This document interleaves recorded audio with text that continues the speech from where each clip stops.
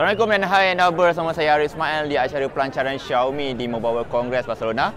Dan hari ini kita ada beberapa produk utama, antaranya ialah Xiaomi Mi Mix 3 5G, kita ada Mi 9, kita ada Xiaomi LED Smart Bulb dan juga kita ada Philips Wi-Fi Bulb. Jadi apa yang menarik untuk pelancaran Xiaomi hari ini ialah Xiaomi Mi Mix 3 5G yang mana menawarkan chip Snapdragon 855 di dalam dan juga membawakan model Snapdragon X50 yang membolehkan ia menjana keupayaan 5G di dalam Xiaomi Mi Mix 3 ini.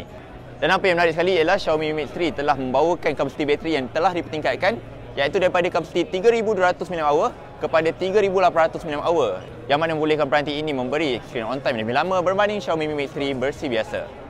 Seperti Xiaomi Mi Mix 3, Xiaomi Mi Mix 3 5G juga membawakan spesifikasi yang hampir serupa seperti keupayaan skrin 6.39 inci Super AMOLED, membawakan kamera utama 12 megapiksel dan 12 megapiksel dan juga membawakan keupayaan dui kamera hadapan pada 24 megapiksel bersama 2 megapiksel. Untuk harganya, Xiaomi telah memperlihatkan harganya telah dijual pada harga sekitar €599, yang mana boleh dikatakan sekitar RM2,600 di Malaysia.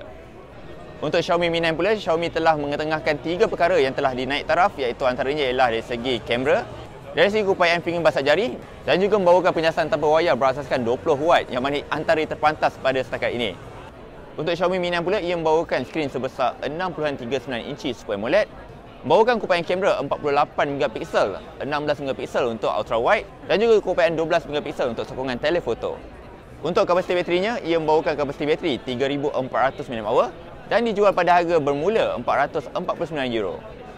Dan Xiaomi juga melancarkan Xiaomi Mi LED Bulb yang merupakan LED pintar yang membolehkan anda mengawal LED ini menggunakan aplikasi Mi Home App.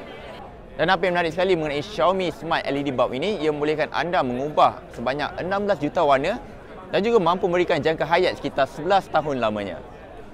Jadi untuk pasaran Eropah, Xiaomi telah menjual LED Smart Bulb ini pada harga €19.9 dan Xiaomi juga telah melancarkan satu lagi produk, iaitu Wi-Fi Bulb yang telah diperkenalkan daripada Philips yang mana dijual pada harga €9.9 saja.